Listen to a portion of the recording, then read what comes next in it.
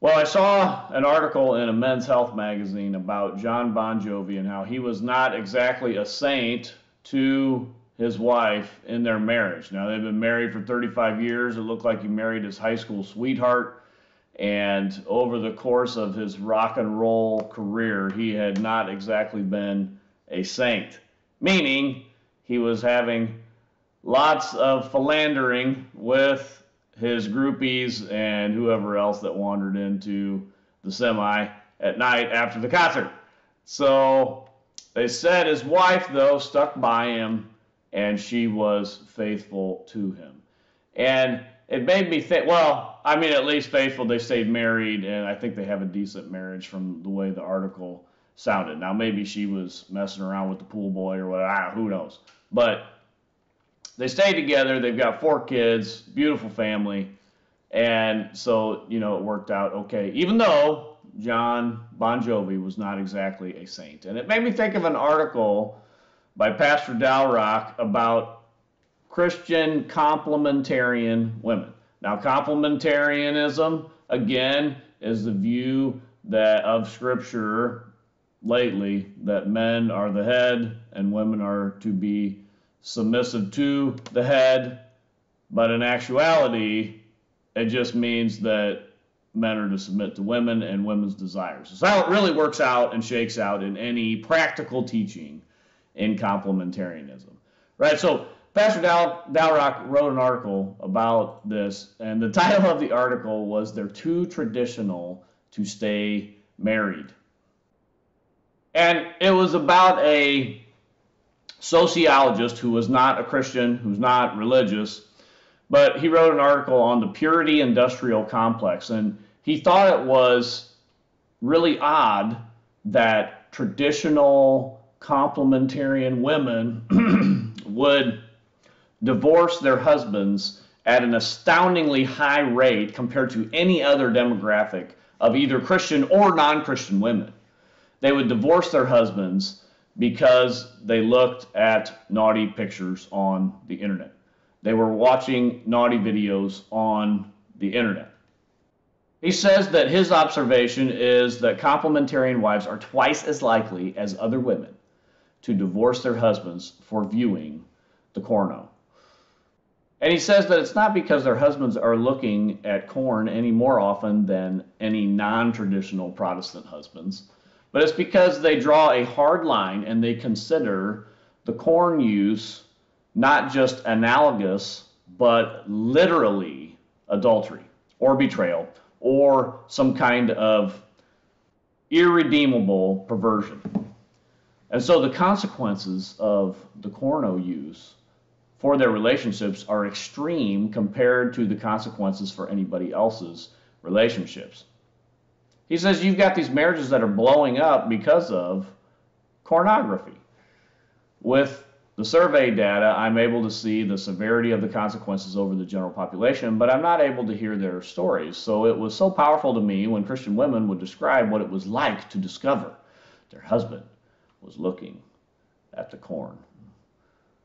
The anger that they felt, the betrayal that they described, and how they were processing it, how they called it adultery, and how they said it was betrayal. Or, this sociologist said he would interview the husbands, would describe how they would get caught and talk about how their wives didn't talk to them for 2 weeks and threatened them with divorce. One of them came home with bags packed on the front porch when his wife discovered this. Now here's what Pastor Dalrock writes about this sociologist who just thought it was unbelievable that these traditional women who are complementarian, this is the big divider there, they are complementarian traditional Protestant women, are twice as likely to divorce over this. The husband's looking at naughty pictures, viewing naughty videos, okay? Twice as likely. He says, what? He's like smacking his head. What is going on here? What is going on here? And so Pastor Dalrock writes, coming from the outside, the sociologist doesn't understand that this is all about power. Complementarians pretend that they believe in biblical headship, but in practice, the foundation of complementarianism is that the wife is in charge. Pornography threatens this cherished lever of power for complementarian wives, which is the denial of bedroom privileges. This lever of power isn't unique to complementarian wives, as all wives are tempted to use this lever. This is actually seen in this is in 2019, he was writing this, but Alyssa Milano's recent call for a sex strike over abortion, meaning women are mad, and so they're going on a sex strike, right? They want to use the power of denial of sex. Now, Ethel Kay wrote the book, The Married Man's Sex Life, and actually it's a really good book. I would recommend that to somebody to read. I mean, maybe from a Christian lens, you got to be a little careful there, but I think there's some fundamentals there that are actually really good. But Ethel Kay explained how corn threatens this level of power, and why wives using the denial of sex to manipulate their husbands have a much more violent reaction to their husband's viewing of corn than other wives do. In his post, this is Ethel Kay's post, Wives Denying Sex and the Corn Firewall. So here's what Ethel Kay says. This is pretty insightful. He says, here's the situation. After several months or a few years of a wife denying sex, the husband ends up seeking some kind of sexual solace in using corn to jack off to. Typically, he carefully hides this activity from his wife because he knows the reaction he'll get. Sure enough, eventually he slips up and she discovers the corn. Whereupon she reacts the way he knew that she would, with a huge explosion of rage. Corn, it will be explained to them, is demeaning to women, disgusting, immoral, wrong, disappointing, revolting, and hurtful. It is also very likely to explain to him that his use of corn has now put the relationship back several steps, just as she was starting to feel she could open up to him, but of course now she can't, and it's all his fault. Thus, this is Ethel Kay, thus the corn firewall is created. He writes, the unmet need for sex is a powerful impulse in a man, and to keep a man physically healthy in an intimate relationship, he needs that. But to deny him sex requires the heavy hand of control.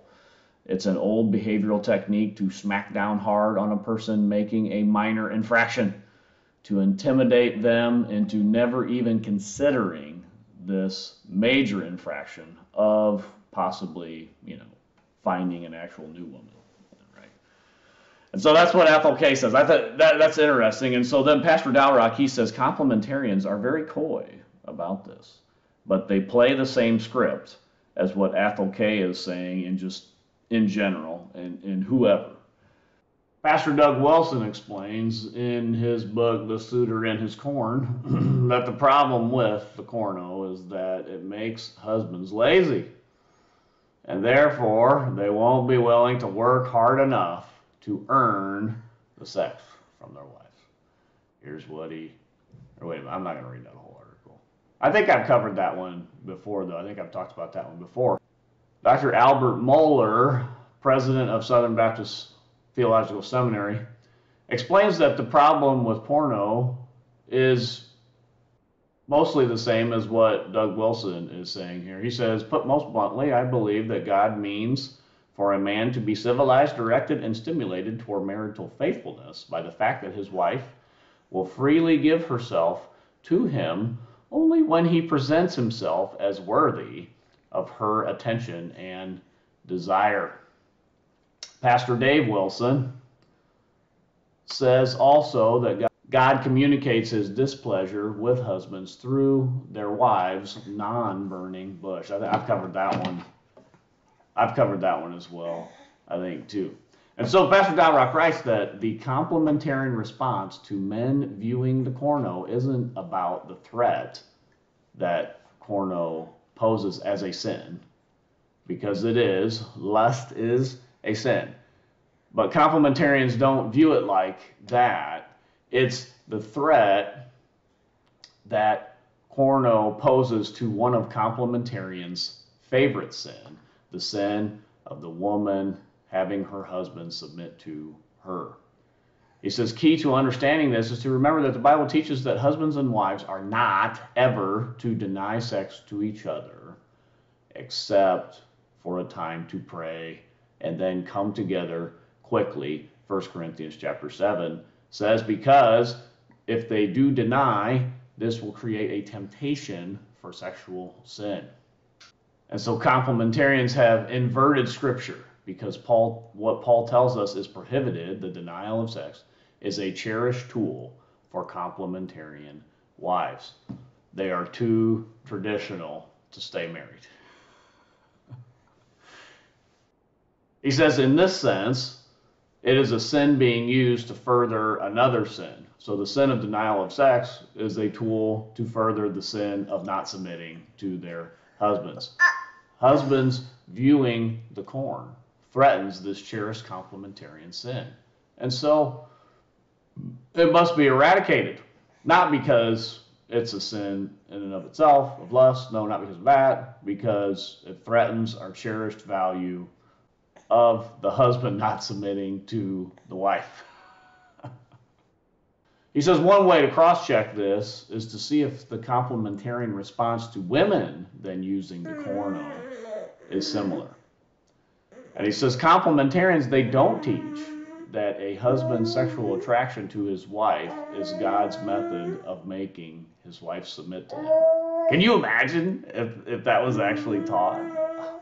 He writes that the sociologist Samuel Perry explained that complementarian husbands don't threaten their wives with divorce after viewing the corno.